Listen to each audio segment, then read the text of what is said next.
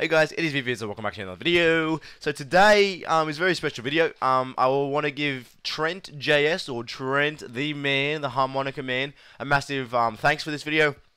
Because if it wasn't for him, I wouldn't be able to be showing you guys what I'm showing you today. And what I'm going to be showing you guys today is the use and how to obtain and how to do, like how to make the Dragonbane bolts and why you should be making them.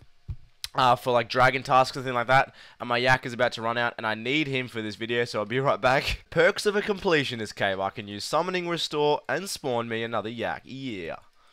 Okay, so I can't remember what I was saying, but basically what I'm going to be doing in this video is showing you guys how to make Dragonbane bolts. And the reason you want to be making these bolts is when you're versing dragons, and in particular Trent and I went to, and Luke as well, and Josh, we went to Frost Dragons yesterday, and I was just two-hitting with the Chaotic Maul and Legacy, so I was literally two-hitting the Frost Dragons with Legacy mode with my Chaotic Maul, and that was absolutely ridiculous. I thought, two-hitting a Frost Dragon with a weapon is absolutely insane, because, the bones are worth about 15 to 16k at this stage.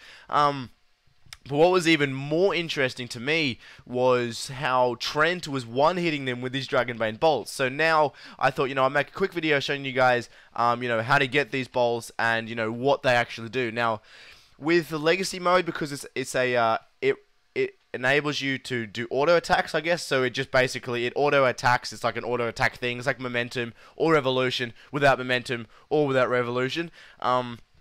If that makes plenty of sense. I'm sure it makes plenty of sense. Probably not. But yeah, in other words, if you use Legacy, I believe the damage dealt with the Dragonbane bolts is increased to 40% against dragons. So that's absolutely insane. So you can actually hit 850 on Frost Dragons, which is crazy. Like, if you think about it, you hit 850 on a Frost Dragon, he drops, you get 16k worth of loot.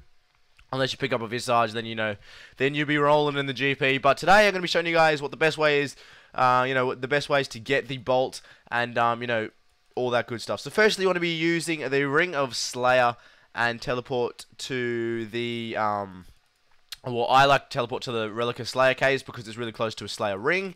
And then from the Slayer ring, you want to teleport to Xanaris. And then with Xanaris, you want to go to the Glaycore cave. Now, I think I've got it in my in my favorites. There it is. DKQ is the code for the Glaycore cave. And once you arrive at the Glaycore cave, all you want to do is run north. And then there's this little enclosure thing, as you'll be seeing here now. Look at that little boost. But let's go past Mr. Movario, just hanging out. And, let me grab some of these Bane rocks. Obviously, I'm not going to show you guys me mining an entire inventory here, or will I? But, so what you want to do is mine these rocks. And what I like to do is I like to mine, I start up here, I then go down, mine this one, this one, this one, this one, then I mine these two, and then I mine these two and this one. So I do some sort of circle, and then collect all these Bane rocks. Now, I find it really efficient to bring a pack yak, or if you have the Rhino, I'm not sure how the Rhino works though, and then just store your Bane ore in your familiar, because you can have up to, I believe it's, 26 add 30, I think, so it's like 56, I think it's 30 in the yak, so it's 56 ores every trip, which is awesome. And for every single ore, you turn into a bar, and then with every bar, you smith 50 Dragonbane bolts, which is crazy. So I've got about 100 ore now. So I've got enough to get me about, I think it's like 5,000 Dragonbane bolts, which will last me a long time. And that, combined with the Royal Crossbow at QBD, for example, will you'll be hitting monstrous hits with the Dragonbane bolts and the Royal Crossbow. But I'm not going to bore you with this mining footage. I'll be back when I'm doing the next step.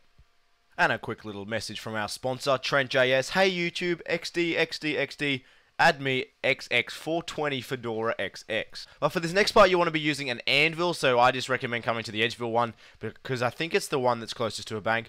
But you just want to quickly smelt some Dragonbane bars, and then once you've done that, I'll be able to, I'll show you what you have to do next. Okay, now to smith the Dragonbane bars into the Dragonbane bolts unfinished, what you want to do is you want to use the Slayer ring to once again teleport to the Relic of Slayer caves.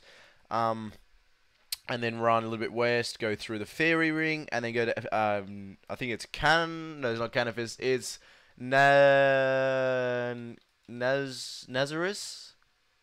I've just forgotten. I said it earlier in the video, but we're going to the magical place. I think it's Nazareth. I can't believe I've actually...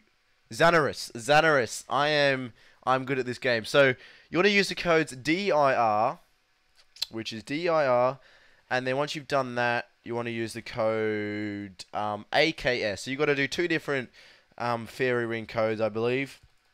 So, do the first one, then go back through, and then you want to choose the second one, AKS, baby... AKS. And then you're back at the wonderful place where you did the Ritual of the Marjarat quest. Don't have very good memories of this place because I remember how annoying this bit was. But you just want to go up the ramp here, across the ledge, and then there's a little anvil just here. It's called the Keth McGee anvil. Yeah, I think that's Keth McGee. I think it is. But you just want to smith that real quick. Hopefully I don't fail this. You just want to smith it really, really quickly, and then for every single bar, you get 50 unfinished bolts.